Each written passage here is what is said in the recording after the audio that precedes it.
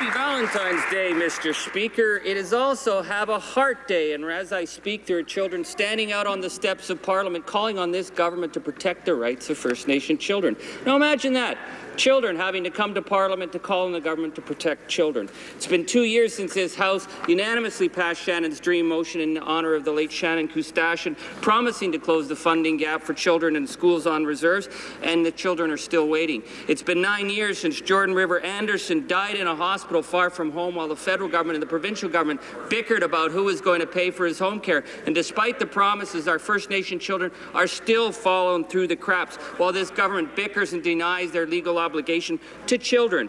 Mr. Speaker, young people get it. They're calling on this government to have a heart and live up to their obligations, protecting First Nation children.